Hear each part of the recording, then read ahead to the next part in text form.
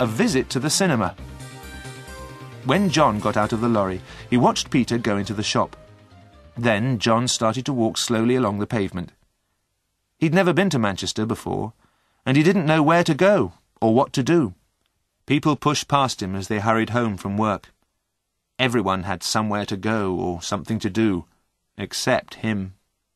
He started looking in the shop windows so that people wouldn't see that he was lonely. After a while, he came to a cinema. John went up to the cinema and looked at the photographs outside. There was a cowboy film showing. John noticed that there were other people standing looking at the photographs. "If I stand here," he thought, "no one will notice me. They'll think I'm waiting to go to the cinema or to meet someone." Soon he'd looked at all the photographs several times, so he stood watching the people go past.